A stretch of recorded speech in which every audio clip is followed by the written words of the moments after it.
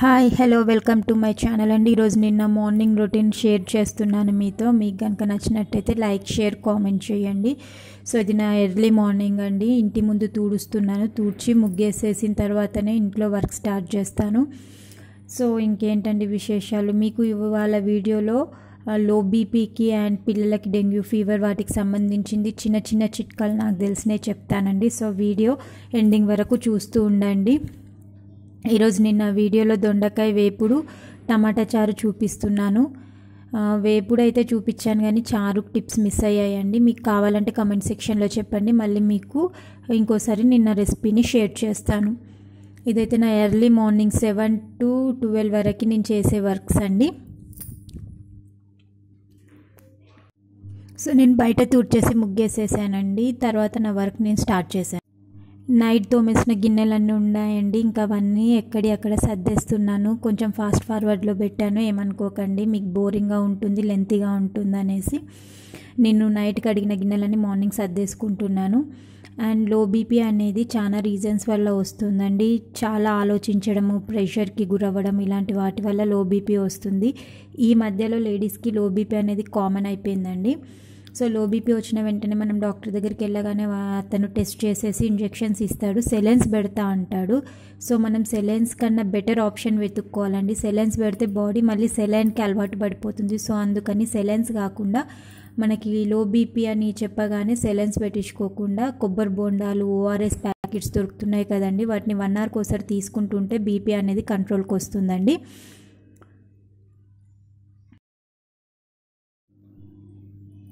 So ఇక్కడ నేను పచ్చడి ప్రిపేర్ చేస్తున్నానండి. సో పచ్చడి కోసం ఫస్ట్ నేను ప్యాన్ పెట్టేశాను, అందులో కొంచెం ఆయిల్ వేసాను. అది వేడైన తర్వాత అందులో పచ్చిమిర్చి వేసానండి. అందులోనే పల్లీలు వేస్తున్నాను. సో బాగా ఫ్రై చేసుకోవాలండి. నూనెలో పల్లీలు ఫ్రై అయితే పచ్చడి టేస్ట్ డిఫరెంట్గా ఉంటుందండి. నేను పచ్చడికి సీజనింగ్ పెట్టానండి, ఎందుకంటే పచ్చడికి తాలింపు పెడితే మా పైన ఆవాలు అవి కనిపిస్తూ ఉంటే ఆ పచ్చడి ముట్టడానికి కూడా ఇష్టపడడు, అందుకే నేను పచ్చడికి తాలింపు వేయనండి. సో ఇంకో పక్కనేమో నేను దోశ బ్యాటర్ 2 daysకి సరిపడా దోశ బ్యాటర్ పట్టేసి పెడతానండి. సో దాన్ని పక్కన ఇంకో దాంట్లోకి షిఫ్ట్ చేసుకుంటున్నాను. సో మిగిలినంత ఒక దాంట్లో కనేసి మళ్ళీ ఫ్రిడ్జ్లో పెట్టేస్తే నెక్స్ట్ డేకి మనకి పునుగులు వేసుకోవడానికైనా ఊతప్పకైనా దేనికైనా యూజ్ అవుతుంది అనేసి సో అది పక్కన పెట్టేస్తున్నాను. అండ్ ఇప్పుడు పిల్లలకి డెంగ్యూ ఫీవర్ అనేది ఎక్కువ వస్తుంది కదండి. సో డెంగ్యూ ఫీవర్ రాకుండా ఇంట్లో కాపాడుతాం, కానీ స్కూల్కి వెళ్తే మనం ఏం చేయలేం కదండి. సో మార్కెట్లో పిల్లల కోసం బాడీ లోషన్స్ అనేవి అవైలబుల్గా ఉన్నాయండి. సో అవి తీసుకొచ్చి ఒకసారి యూజ్ చేయండి. సో ఇప్పుడు నేను ఆ దోశల పిండిలో కొంచెం సాల్ట్ అండ్ కొంచెం తినే సోడా వేసేసి కొన్ని వాటర్ పోసి దోశలు వేయడానికి వీలుగా ఉండేటట్టు కలుపుతానండి. సో ఇక్కడ పల్లీలు అనేవి సన్న మంట మీద పెట్టి వేయించుకోవాలండి. అప్పుడే అందులో ఉన్న వాటర్ మొత్తం పచ్చిదనం అనేది పోతుందండి, పోయి పచ్చడి మంచి ఫ్లేవర్తో వస్తుంది. అండ్ ఇంకొకటి ఏంటంటే నేను పచ్చడికి సీజనింగ్ పెట్టానండి, ఎందుకంటే పచ్చడికి సీజనింగ్ పెడితే అందులో ఆవాలు జీలకర్ర కనిపిస్తూ ఉంటే మా పిల్లలు తినరు. సో అందుకే నేను పచ్చడికి సీజనింగ్ పెట్టాను. ఇలా చేసినా కూడా పచ్చడి ఎమ్మీగా బాగుంటుందండి. అండ్ ఇంకొకటి ఏంటంటే లో బీపీ రాకుండా మనం ఏమీ చేయలేం కదండి, వచ్చిన తర్వాత మాత్రం కంట్రోల్ చేసుకోవడానికి కొంచెం చిన్న చిట్కాలు యూజ్ చేసుకోవాలండి. సో మనకి ఎప్పుడు కళ్ళు తిరిగినట్టు అనిపించినా, ఎప్పుడు లో బీపీ ఉన్న వాళ్ళకి తల తిరగడాలు ఇలాంటివి అవుతూ ఉంటాయండి. సో అప్పుడు ఏం చేయాలంటే కొంచెం ఉప్పు ఎక్కువ కలిపేసిన మజ్జిగనన్నా తాగాలి, లేకుంటే ఉప్పు కలుపుకున్న వాటర్ అన్న తాగాలి, లేకపోతే లైట్గా సాల్ట్ తీసి బుగ్గన పెట్టేసుకొని చప్పరిస్తూ ఉండాలండి. సో ప్రతిసారి బీపీ డౌన్ అయిపోయింది అని మనకు అనిపిస్తుంది అంటే ఇలాంటి చిన్న టిప్స్ మనం యూజ్ చేసుకుంటుంటే ప్రతిసారి డాక్టర్ దగ్గరికి వెళ్ళాల్సిన అవసరం ఉండదండి. సో నేను ఇడ్లీ బ్యాటర్ని కలిపి పక్కన పెట్టేశాను. ఇక్కడ నాకు పల్లీలు కూడా రెడీ అయిపోయాయి. సో ఇక్కడ నాకు పల్లీలు వేగిపోయాయండి, వాటిని తీసి పక్కన పెట్టేశాను. సో వాటిని ఇప్పుడు పచ్చడి చేసుకోవాలండి. ఈ గిన్నెలో నేను టీ పెట్టేస్తున్నాను. సో మార్నింగ్ లేవగానే ఫస్ట్ టీ తాగితే తప్పించి ఏ పని చేయడానికి మనసున పట్టదండి. మార్నింగ్ టీ తాగకపోతే ఏదో మిస్ అయిన ఫీలింగ్ వస్తుంది కదండి. సో అందుకే నేను టీ పెట్టేస్తున్నాను. సో నేను టీ కాస్త ఎక్కువ పెడతానండి, ఎందుకంటే మా ఇంట్లో నేను, మా ఆయన, అత్తయ్య ముగ్గురం ఉంటాము. సో అప్పుడప్పుడు పిల్లలు కూడా లైట్గా టీ తాగడానికి ఇష్టపడతారు. సో ఒక్కొక్కసారి మా ఊడు పచ్చడి నచ్చకపోతే దోశలలో టీ పెట్టేసుకొని తింటాడండి. సో అందుకే నేను లైట్గా టీ కాస్త ఎక్కువ పెట్టేస్తున్నాను. సో నా టీ పెట్టేసేయడం అయిపోయింది.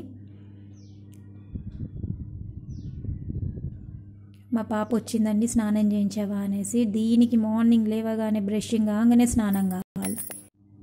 సో ఒక పక్కన నాకు టీ అవుతుందండి. ఇక్కడ నేను పచ్చడి కోసం జార్లోకి ఆ పల్లీలు చల్లార్చాయి కదండి, అవి తీసేసాను. సో అందులో కొంచెం సాల్ట్, వెల్లుల్లిపాయలు వేసేసి నేను పచ్చడి పట్టేసుకుంటానండి. మీరు పచ్చడిలో కావాలంటే మనము పచ్చిమిర్చి వేసినప్పుడే కొంచెం కరివేపాకు వేసేస్తే పిల్లలు ఏరి పడేయకుండా ఉంటుంది. సో అది పొడైపోతుంది కాబట్టి పచ్చడిలో ఫ్లేవర్ కూడా బాగుంటుందండి. ఒకసారి ట్రై చేసి చూడండి. సో ఇది నా పచ్చడి. సో ఇక్కడ ఫైనల్గా నా పచ్చడి రెడీ అయిపోయిందండి. నేను టీని దాదాపు ఒక స్లిమ్లో పెట్టేసి 15 మినిట్స్ మరిగిస్తానండి. సో అది మరిగి సగం దాకా అవుతుందండి. సో అప్పుడు టీ అనేది మాకు కొంచెమే వస్తుంది. ఇందులో చూస్తే మీకు పెద్దగా అనిపిస్తుంది. ఇందాక మా బాబు వచ్చాడు, వాడు కూడా స్నానం చేయించు, బ్రష్ చేయించు అంటే సరే అక్కకు దోశలు వేసి ఇచ్చేసి వచ్చి చేయించేస్తానని చెప్పానండి. సో ఇక్కడ నా దోశల ప్యాన్ పెట్టాను, అది వేడి కాగానే దోశల పిండి వేసేసి దోశలు వేస్తున్నానండి. అటు పక్కన మా బాబుకి వేడి వాటర్ కాగబెడుతున్నానండి. సో ఇంకో పక్కన అక్కడ నేను పిల్లలకి స్నాక్స్ కోసం బిస్కెట్స్ పెట్టేస్తున్నాను. సో ఇది కొంచెం ఫాస్ట్ ఫార్వర్డ్లో పెట్టానండి, చూడ్డానికి విసుగ్గుంటుందనేసి అన్ని ఫాస్ట్ ఫార్వర్డ్లో పెట్టడానికి ట్రై చేస్తున్నాను. సో మీకు దోశపిండి బ్యాటర్ ఎలా పట్టాలో కావాలంటే నాకు కింద కామెంట్ సెక్షన్లో చెప్పండి, నేను మీకోసం దోశ బ్యాటర్ పట్టి చూపిస్తానండి. సో ఆడ వేడి వాటర్ కూడా. సో ఫైనల్గా మా పాపకి 2 దోశలు వేసేసానండి. సో మా పిల్లలు వెళ్ళిపోయారండి. ఇది ఇంకా నేను లంచ్ కోసం ప్రిపేర్ చేస్తున్నాను. అటు పక్కన టమాటా చారు కోసం టమాటాలు, చింతపండు నానబెట్టేసి ఉడకబెడుతున్నానండి. సో దొండకాయ వేపుడు చేస్తున్నాను. సో దానికోసం ప్యాన్ పెట్టాను, అది వేడవ్వాలనేసి చూస్తున్నానండి. అండ్ నేను మార్నింగ్ పిల్లలు 8:30 కల్లా వెళ్ళిపోతారండి. సో నేను ఇంట్లో ఇల్లు తూడ్చేసి స్టవ్ ఇట్లంతా క్లీన్ చేసుకొని వంట స్టార్ట్ చేసేసరికి 9:30, 10 అవుతుంది. సో 10 o'clockకి వంట చేసేస్తే పిల్లలకి బాక్స్ అనేది నేను 12:30 కల్లా ఇచ్చేయాలండి. సో 12:15 కల్లా నేను బాక్స్ పెట్టేసి ఇస్తే అత్తయ్య తీసుకెళ్ళిపోతుంది. సో మార్నింగ్ హడావిడిగా బాక్స్ చేయాలనే టెన్షన్ అయితే ఉండదండి. ఒక పిల్లలు మార్నింగ్ బ్రేక్ఫాస్ట్ చేసేసి 8:30 కల్లా స్కూల్కి వెళ్ళిపోతారు. సో ఇక్కడ నేను ఆయిల్ వేసానండి, ఆయిల్ వేడవుతుంది. సో ఆయిల్ వేడవగానే అందులో కొన్ని ఆవాలు వేసేస్తానండి.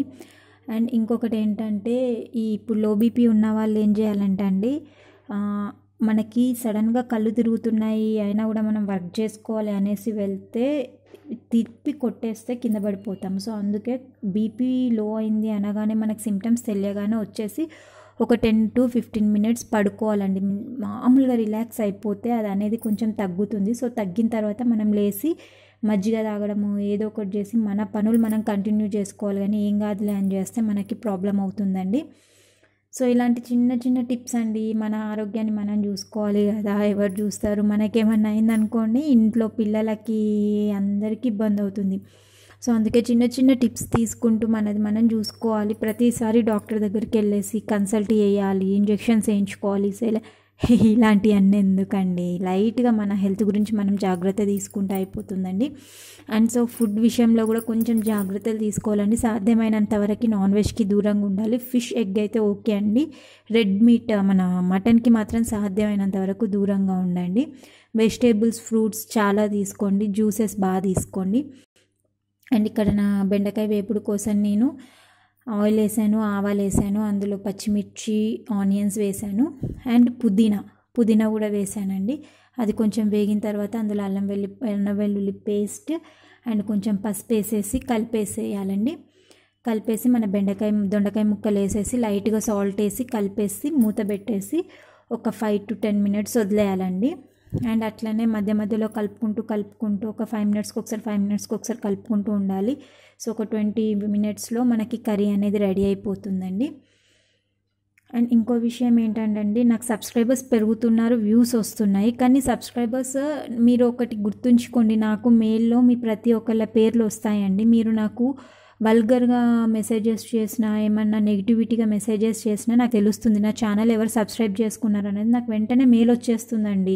సో వెంటనే మెయిల్ వస్తుంది, వాళ్ళ నేమ్ వాళ్ళది మొత్తం నాకు పడుతుంది. సో పిచ్చి వేషాలు వేస్తే మాత్రం నేను పోలీసులకు చెప్తానండి. సో యూట్యూబర్స్కి ఆప్షన్ కూడా ఉందంట అండి.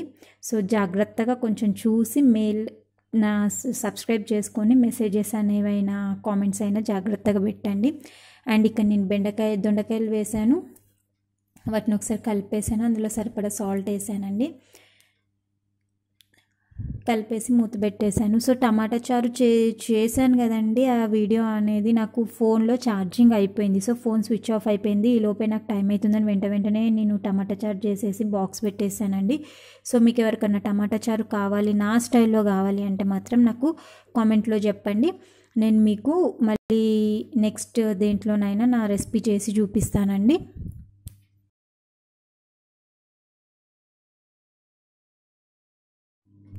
సో మూత పెట్టేసి తీస్తూ కలుపుతూ ఉండాలండి. సో ఒక 10 మినిట్స్ తర్వాత నా కర్రీ ఇలా అయిందండి. దీన్ని కలిపేసి మళ్ళీ నేను మూత పెట్టేసి ఉడికిస్తానండి. సో ఇట్లా ఒక 15 to 20 మినిట్స్ ఉడికిన తర్వాత అందులో మనం మసాలాలు అన్నీ వేసేసుకొని కలిపేసుకుంటే ఎమ్మి దొండకాయ కూర రెడీ అవుతుందండి. సో ఒక 15 మినిట్స్ తర్వాత ఇట్లా మగ్గిపోయిందండి. సో దీన్ని మొత్తం కలపాలి. అండ్ మనము ప్లేట్తో కవర్ చేస్తాం కదండి కర్రీ పైన, దాంట్లో కొన్ని ఆ ప్లేట్ పైన కొన్ని వాటర్ పోసి పెడితే అడగనేది మాడదండి. ఆ వాటర్ అనేది అందులో పడిపోయి వాటర్తోని కూర అనేది చాలా మగ్గుతుండండి. మనం ఏ ఫ్రైలు చేసినా అట్లా ట్రై చేయండి, ఒక బెండకాయకి తప్ప, ఎందుకంటే దానికి జిగురు వచ్చేస్తుంది. సో నా కర్రీ ఒక 20 మినిట్స్ తర్వాత ఇట్లా అయిందండి. సో ఇందులో అన్ని మసాలాలు వేసేస్తున్నాను. సో సాల్ట్ కొంచెం తక్కువ అనిపించిందండి నాకు, అందుకే కొంచెం సాల్ట్, ధనియాల పొడి, జీలకర్ర పొడి, మెంతుల పొడి, కారం అన్నీ వేసేసి ఒకసారి కలిపేసి ఒకసారి కలిపేస్తే చాలండి, ఇంకా మూత పెట్టాల్సిన అవసరం లేదు. కలిపేసి ఒక 2-3 మినిట్స్ వదిలేసినామంటే ఆ వేడికి ఆ మసాలాలు అన్నీ పట్టేస్తాయండి. సో మన దొండకాయ వేపుడు ఫ్రై తయారైపోతుందండి. అండ్ ఇంకొకటి ఏంటంటే మీకు ఇంకేమైనా రెసిపీస్ కావాలన్నా, మీకేమైనా టిప్స్ కావాలన్నా నాకు కింద కామెంట్ సెక్షన్లో చెప్తూ ఉండండి. నేను ఎప్పటికప్పటికి మీకు అప్డేట్స్ ఇస్తూ ఉంటాను. అండ్ ఇప్పుడు ఫెస్టివల్ కూడా వస్తుంది కదండి, హాలిడేస్. సో ఇంకా నాకు చాలా టైం ఉంటుంది. మీకు ఏమైనా యూస్ఫుల్ వీడియోస్ కావాలంటే నా కామెంట్ సెక్షన్లో షేర్ చేయండి. అండ్ మేము కారం కొంచెమే తింటామండి, అందుకే నేను కూరలలో కారం చాలా తక్కువగా వేస్తాను. అండ్ ఇంకో విషయం ఏంటంటే నాకు కూడా లో బీపీ అండి. సో నేను ఇప్పుడు మీకు చెప్పిన టిప్స్ అన్నీ నేను డాక్టర్ దగ్గరికి వెళ్తే డాక్టర్ చెప్పినవి అండ్ కొన్ని మా ఫ్రెండ్స్ వాళ్ళు చెప్పినవి నేను మీతో షేర్ చేసుకున్నాను. సో నేను చెప్పిన టిప్స్ మీలో ఒకరికిద్దరికైనా యూస్ఫుల్ అవుతాయని అనుకుంటున్నానండి. ఫైనలీ మన దొండకాయ వేపుడు రెడీ అయిపోయిందండి. మీకు కనుక నా రెసిపీ నచ్చినట్టయితే నా ఛానల్ని సబ్స్క్రైబ్ చేయండి, లైక్, షేర్, కామెంట్ చేయండి. మీరు కనుక కొత్తగా నా ఛానల్ని చూస్తున్నట్టయితే కింద రెడ్ కలర్లో సబ్స్క్రైబ్ అని ఉంది కదండి, దాన్ని ఒకసారి క్లిక్ చేయండి. పక్కన గంట సింబల్ వస్తుంది, దాన్ని ఒకసారి క్లిక్ చేశారంటే నేను పెట్టే ప్రతి రెసిపీ మీ వరకు వస్తుందండి. And thanks for watching my video.